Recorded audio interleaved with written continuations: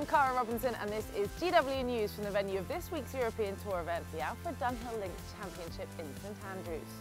While 2 days on and the Ryder Cup is still dominating the headlines after Phil Mickelson's comments about Paul Azinger, the last US captain to guide his team to victory in 2008.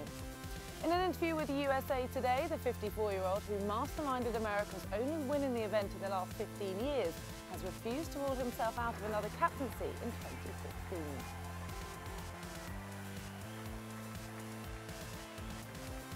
Many of the European players posted on social media after the win, including Rory Mcilroy, and be warned, you might see a bit more of Mr McIlroy than you're used to. The shirtless Northern Irishman posed alongside a fully clothed Stephen Gallagher following the victory at Gleneagles. Well, the next stop on McIlroy's schedule is right here to the Alfred Dunhill Links Championship, and he reflected on another week well done with an evening stroll around the old course here at St Andrews. Luke Donald, meanwhile, was one player who many saw as unlucky to have missed out on a place at Gleneagles.